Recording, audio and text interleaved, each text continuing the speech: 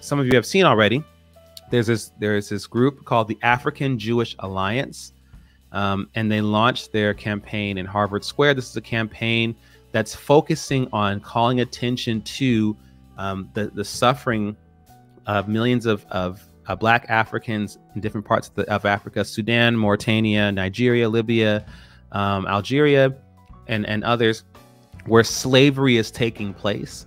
And this slave trade has been happening for a very long time, for centuries. Actually, it hasn't really stopped since the 7th century, when Arabs started trading Africans and other groups as well, including Europeans and things like that. But on the continent of Africa, it has not stopped. And this is a group initiative that is IPSI has been partnering. We're already getting emails from people. How do I donate? How can I help? How can I support?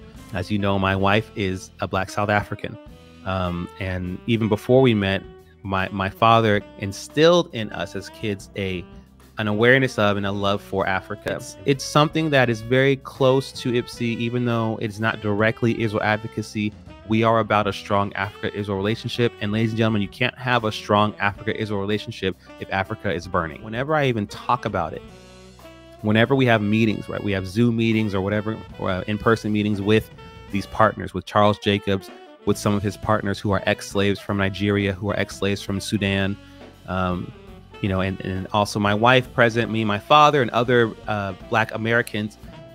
There's such a untapped power that, like, we just touch on whenever we meet. It really can't be quantified, but I always feel like almost like crying. And a couple of times we've had these meetings, my wife has actually been brought to tears just from talking and planning this stuff. So I remember we had one meeting with Charles and a couple of his Nigerian partners, and we were just introducing ourselves. Hi, my name is, Francis, and da-da-da-da. Hi, my name is... And by the time we got to Olga, to my wife, she introduced herself, and then she just began to cry. She was just saying, this is the humanitarian crisis of our day.